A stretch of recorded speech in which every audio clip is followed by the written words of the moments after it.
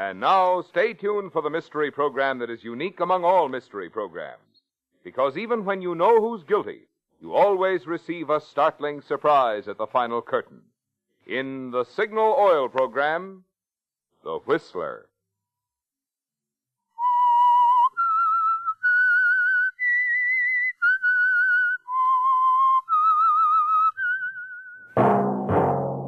Signal, the famous Go Farther gasoline, invite you to sit back and enjoy another strange story by The Whistler.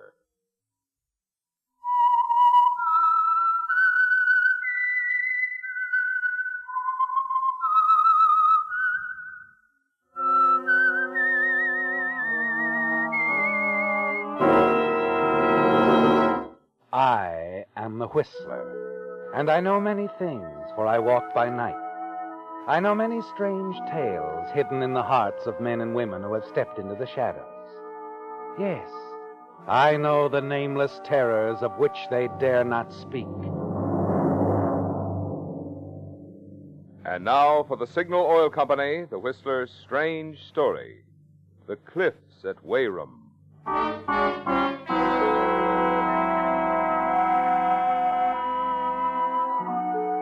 The early morning fog moved in and about the scene in swirling, misty patches. Beneath it, adding its own lonely rhythm of sound, was the sea. The cliffs rose high above, dominating it all. But Paul Galvin and the sheriff were oblivious to the cliffs, the weather, and the sound of the sea. Their attentions were focused on the still, limp form of the man who had been Mario Lovetti. Paul Galvin had made the discovery and sent for the sheriff. Mario Lovetti. Ever hear the name, Paul? No, he's a complete stranger to me. I'm sure he's a complete stranger to the village of Weyrum, too. I know it's odd that he'd come here to kill himself. Well, it could have been an accident, I suppose. Uh-huh. Yeah, it looks like he fell from a spot very close to your place. Paul, was Mr. Galvin expecting anyone last night? Any visitors? Uncle Kurt? No, not that I know of, Sheriff. Of course, you can come up to the house and we'll ask him. Yeah, it might be a good idea. Anyway, I can call from up there. Have the body removed. Yeah, come on. We can take the path up the cliffs.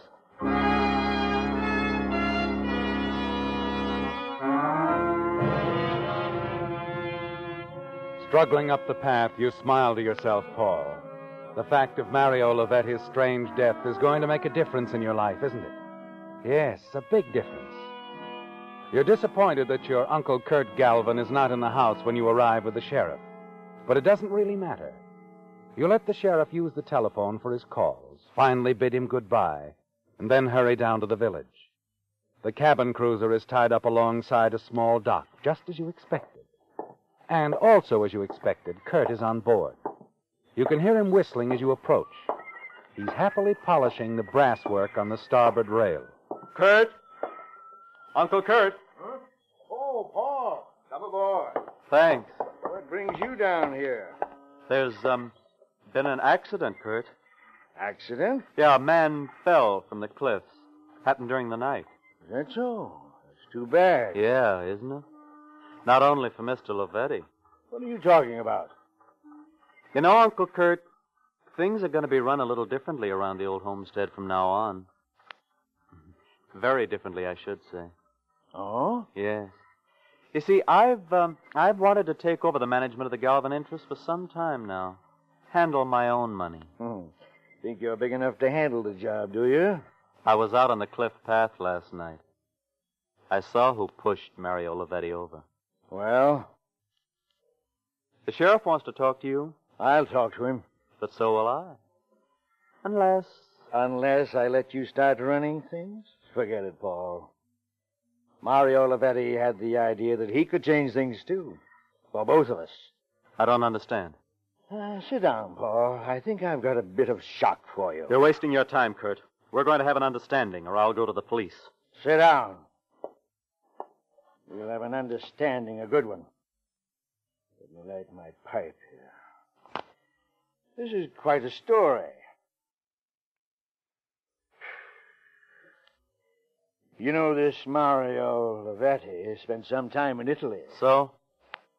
He ran into something very interesting over there. I never thought I'd have to tell you. But you're not Paul Galvin. What? No need to get excited, Paul. It's pretty simple. When my brother and his wife were killed in that auto accident over there... Oh, that was 20 years ago. What's that got to do with this? Listen, will you?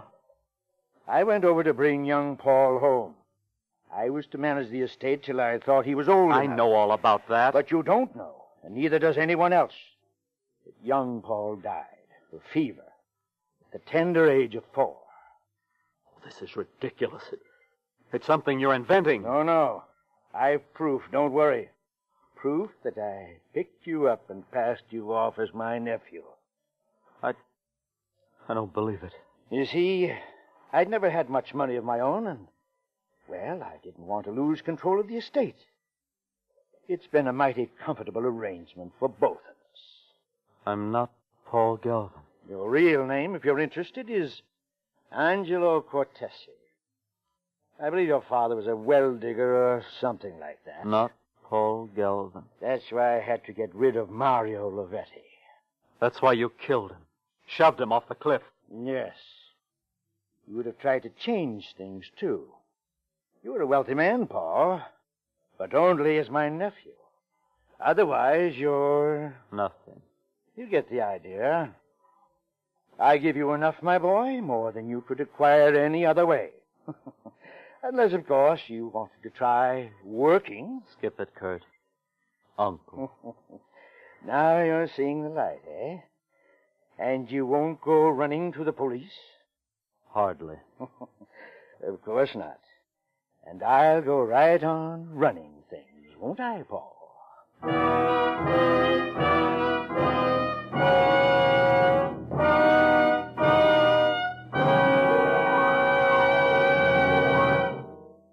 You're likely to be passing a lot of signal service stations during your summer vacation driving. So it occurred to me that you might like to know a little more about this friendly organization, which brings you the Whistler. Well, first of all, Signal products have always been sold through independently operated stations. The reason? Signal Oil Company believes that a man who has his own business naturally has more incentive to serve you better. Secondly, because you want top-quality products for your car, each and every Signal station is backed by an organization which serves the many hundreds of Signal dealers throughout the western states, with facilities to bring you every latest advance in petroleum science. Obviously, drivers must like this combination of Signal's personalized service, plus fine quality Signal products, when you consider how fast Signal has grown into an organization serving the entire West Coast from border to border. To see for yourself one of the good reasons for this increasing popularity, drop into a Signal station tomorrow. Fill up your tank and discover the good mileage and performance of Signal, the famous Go Farther gasoline.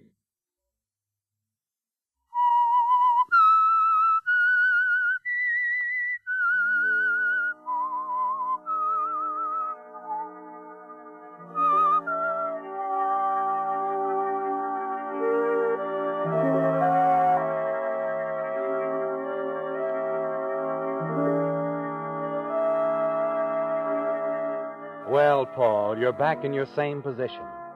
Your Uncle Kurt's told you that you're not Paul Galvin at all, that he brought you from Italy as a child and passed you off these many years. And now you can't say or do anything about it. It doesn't seem possible, does it, Paul? Especially as you stand in the great hall of the house on the cliffs. Stare up at a pair of oil paintings which until now you believed to be portraits of your own parents. And as you stand there, one of the servants provides you with another shock, as he mentions what he thinks is simply a bit of news to you. Yes, Mr. Paul, that's what I heard, that this Mario Lovetti wasn't alone in the village the other evening. Nick, you say someone saw him driving in a car? Yes, with a woman. The sheriff is trying to find her. He believes she might shed some light on the mystery. Oh, well, it's no mystery. A man falls or jumps from a high place. It happens every day. Yes, sir. I just thought you'd want to know about it, sir.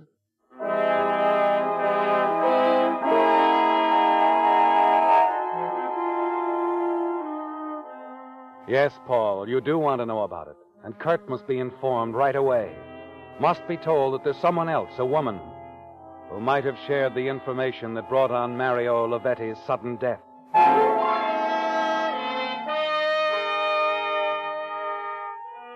And then you remember that Kurt is away on one of the many trips he takes.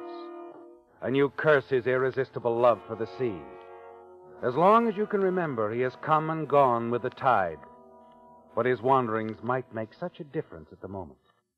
You wait impatiently for the end of the week and Kurt's return, and then hurry to the pier. Kurt's cruiser is tied up there, but when you get aboard, you find he's already gone ashore. And then from inside the cabin, you happen to glance out a porthole, stare puzzled at a girl who's advancing along the pier towards you. You hurry up on the deck and wait. You looking for somebody? Oh, no. I just saw this boat. She looks pretty. I like boats. Oh? Oh, step aboard if you like. Oh, may I? Sure. Thank you. Oh, my, she is a trim little craft. Yeah. I'm vacationing down here. Rented a cottage in the village. Oh, nice. Oh, I'm Paul Galvin. I'm Eva Williams.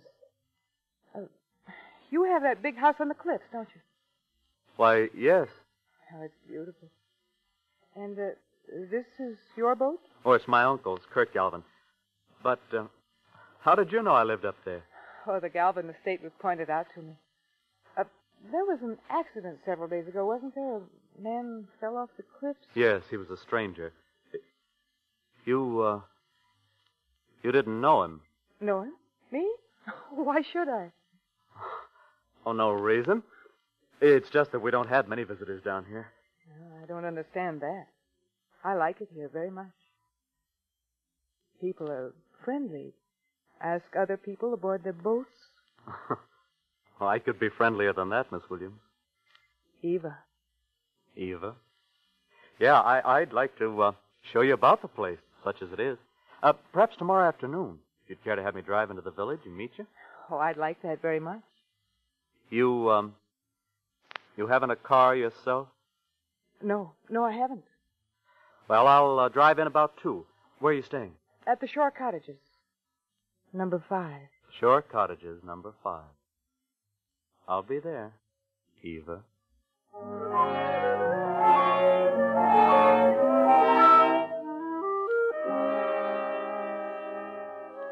You're not quite sure of this Eva Williams, are you, Paul? You had the strangest feeling when you first saw her through the porthole of Kurt's boat that she was the one, the missing woman who was with Mario Olivetti a short while before he died.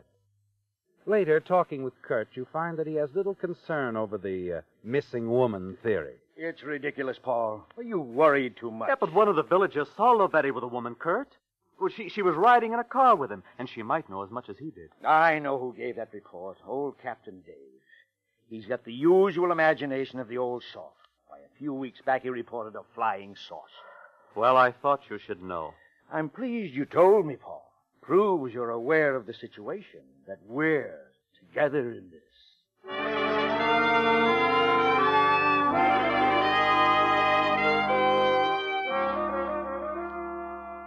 Perhaps he's right about the mystery woman, Paul. Perhaps she exists only in old Captain Dave's imagination.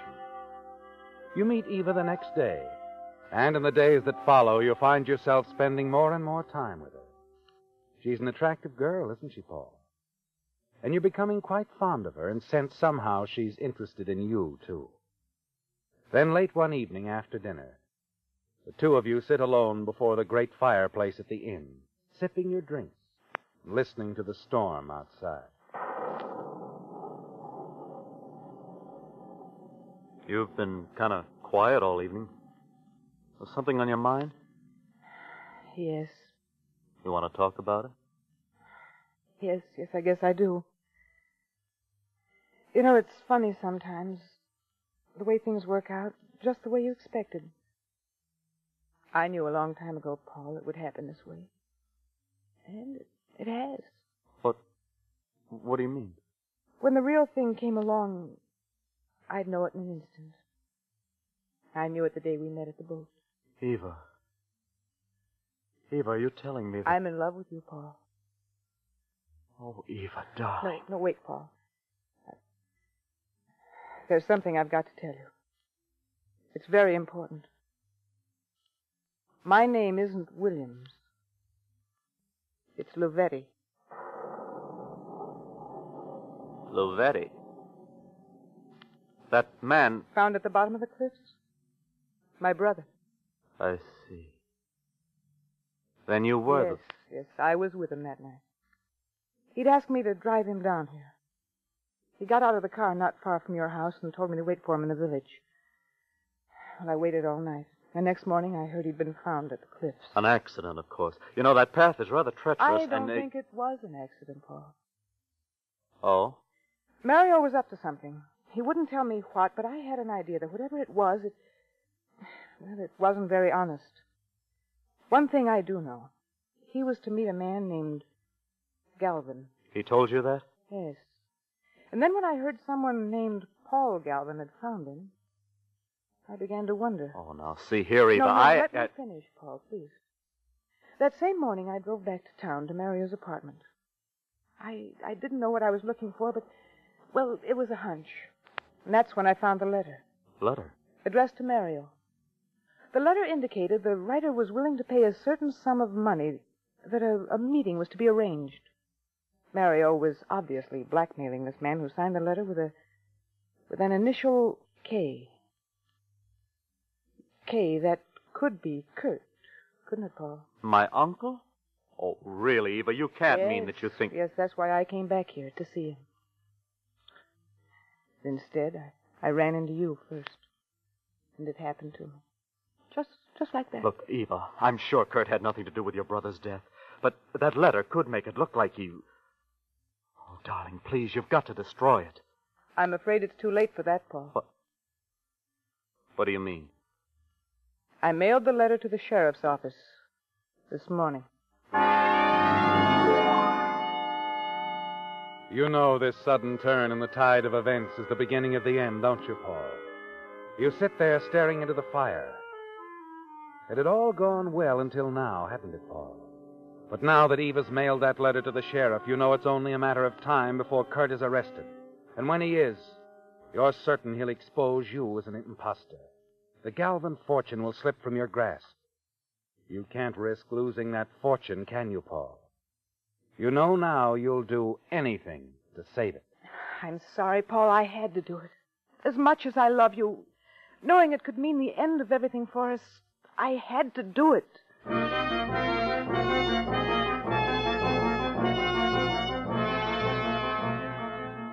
You stalk out of the inn, leaving Eva without explanation. Get in your car and drive up the narrow road to the house on the cliffs. Suddenly you realize there's a slim chance the sheriff hasn't yet received the letter. As you reach the house and skid to a stop, you find another car parked in the driveway. The sheriff's car, Paul. And you know you're too late. You get out of the car and look up to see the sheriff coming down the steps. But he's alone, Paul. Oh, Paul, have you any idea where Kurt is? Kurt? Uh-huh. Isn't he home? Nope, your housekeeper said he left this afternoon. Oh, that's right, he did. Did he say where he was going? No, he didn't say. Why, Sheriff, is there something important? Yes, very important. Well, now, look, if you want to leave a message, I'd be glad to see that he... I'll take care of it. Personally. Good night.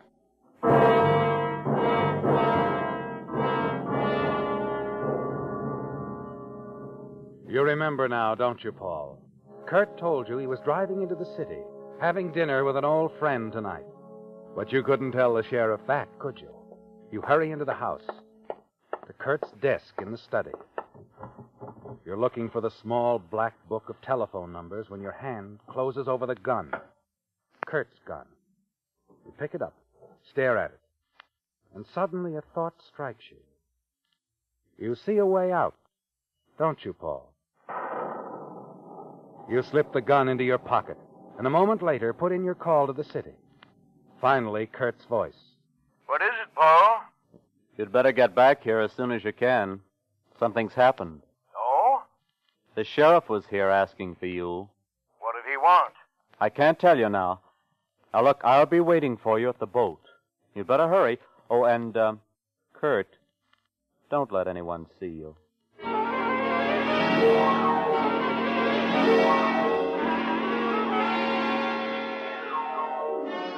quarter of an hour later, you step aboard Kurt's boat, tied up along the end of the pier, and settle down in the darkened cabin to wait.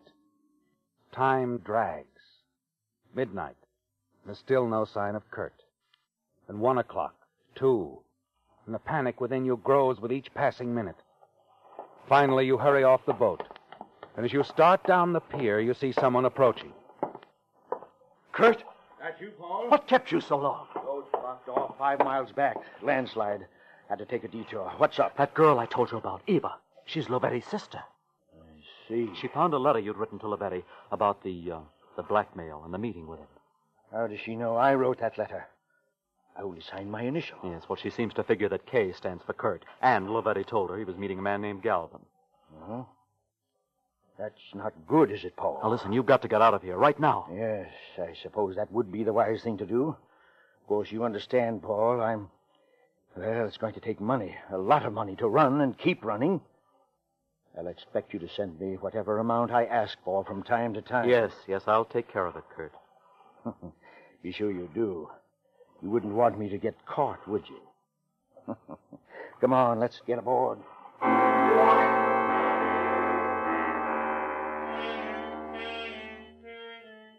You watch Kurt as he steps aboard the boat and disappears into the cabin. And you know that as long as he's alive, your secret is in danger. There's always the possibility he'll be caught someday and reveal you as an imposter. And you don't want that, do you, Paul? You pull the gun out of your pocket. And as you do, a car comes to a stop under the streetlight at the far end of the pier. The sheriff's car, Paul. You drop to one knee behind a large packing case on the pier, your mind spinning furiously. You've got to stop him. You know what your next move must be. A move you're sure will solve all your problems and enable you to take over the Galvin estate immediately. The sheriff is halfway down the pier when you pull the trigger.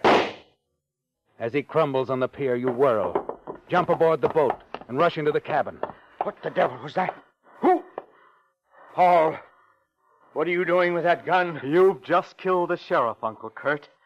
And now you're going to commit suicide. What are you talking about, you fool? It's all very simple. The sheriff came to arrest you, and you killed him. Then you turned the gun on yourself. Now, wait a minute, Paul. Don't.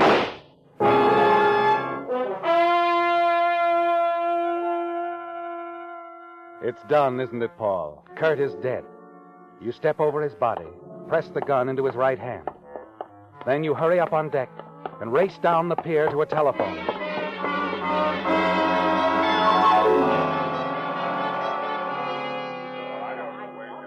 Five minutes later, the pier is alive with excited villagers gathered around the still form of the sheriff. Two of his deputies are bending over him. He'll be all right. Coming around now. Bullet just creased his skull. Oh, Galvin.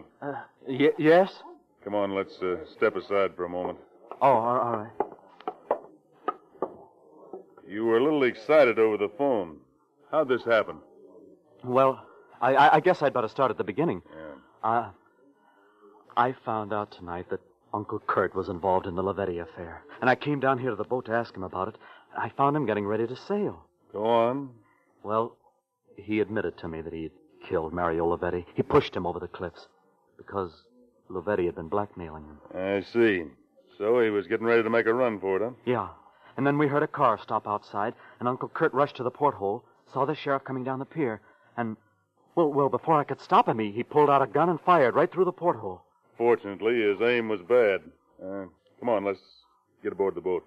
All right. And then what happened? Well, after Uncle Kurt shot the sheriff, he turned around, and I thought he was going to shoot me. Instead, he put the gun to his head and killed himself. Uh-huh. Here, this way. There he is. Just the way he fell. I haven't touched a thing. Good. Dave, Down here. the doc just got here. Good. Sheriff have anything to say? Not much. He didn't see a thing. When the slug hit him, he blacked out. Mm-hmm. Well, I guess that's that. Looks like that closes the Lovetti case.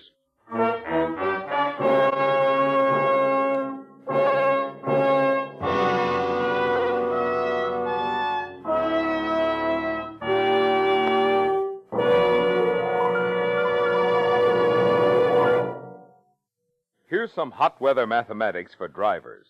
Take the temperature of the day. Add 2,800 degrees, the temperature inside the cylinder head of the average motor. That adds up to a lot of heat. Good reason why your motor needs the protection of the improved type Signal oil that's engineered to stand up under heat. Signal Premium Compounded Motor Oil.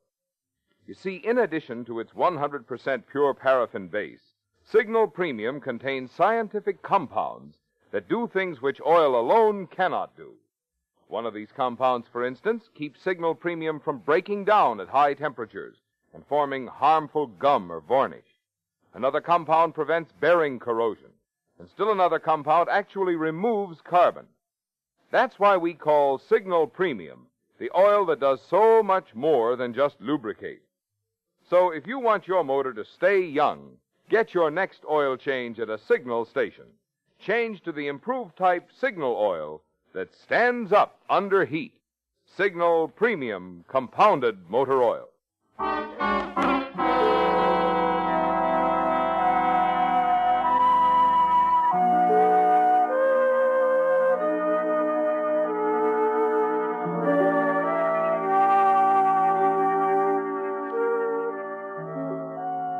As you stand there in the cabin of Kurt's boat looking down on his body, you're sure you're in the clear, aren't you, Paul? Certain that the deputy sheriff believes your story. Yes, Kurt first tried to kill the sheriff, then turned the gun on himself, committed suicide. And in the deputy's own words, it looks like that closes the Lavetti case. You turn away now and look up at him. If you don't mind, I'd like to run along. I'm not... Just a minute, Paul. Afraid I'm going to have to ask you to come down to headquarters. Headquarters? What for? Paraffin test. Ever hear of it? I want to see if there are any traces of gunpowder on your hand. I think there will be. What are you driving at? I'm pretty certain now that Kurt didn't fire that shot at the sheriff. And that he didn't commit suicide. Oh, that's crazy. I tell you, That was a pretty solid story you gave me, Paul. Except for one thing. You tell me your uncle was standing at the porthole. Fired a shot through it at the sheriff. Yes. Step over here, will you?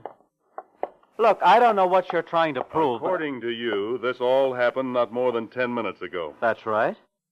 Take a look out of the porthole. Well, sure, but I don't understand what... Yeah. You're looking right at the pilings of the pier. No. Oh, no, it can't be. This porthole is at least 2 feet below the surface of the pier. You didn't figure on the sea when you dreamed up your story, did you, Paul? The tide's been going out for the last 3 hours.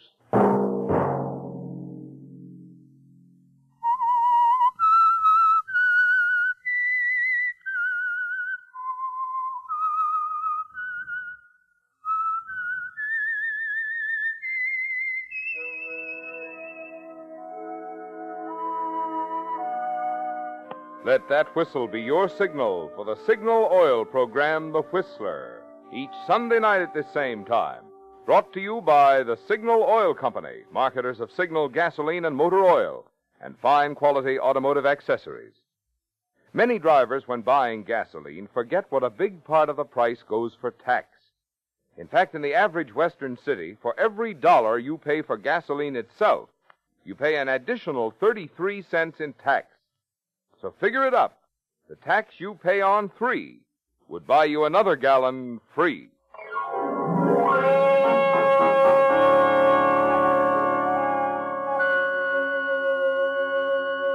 Featured in tonight's story were Bill Foreman, Jack Edwards, Joe Gilbert, and Leo Cleary. The Whistler was produced and directed by George W. Allen, with story by Adrian Jondeau, music by Wilbur Hatch, and was transmitted to our troops overseas by the Armed Forces Radio Service. The Whistler is entirely fictional, and all characters portrayed on The Whistler are also fictional. Any similarity of names or resemblance to persons living or dead is purely coincidental. Remember at this same time next Sunday, another strange tale by The Whistler. Marvin Miller speaking for the Signal Oil Company. This is CBS, the Columbia Broadcasting System.